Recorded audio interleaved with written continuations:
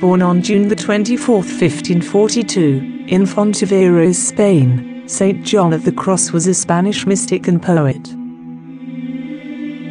He became a Carmelite monk in 1563 and an ordained priest in 1567. A year later, he was summoned by Saint Teresa of Ávila to reform the Carmelite order.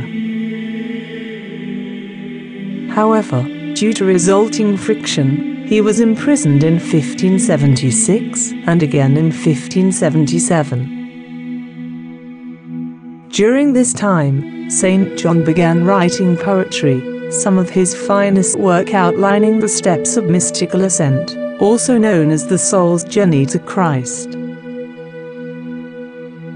Many of his poems, including The Dark Night of the Soul and The Living Flame of Love, are considered the pinnacle of mystical Spanish literature. He was canonized as a saint in 1726 by Pope Benedict XIII and is one of the 35 doctors of the Church.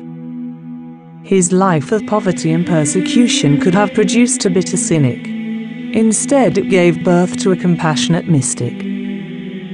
John left us many books of practical advice on spiritual growth that are just as relevant today as they were then.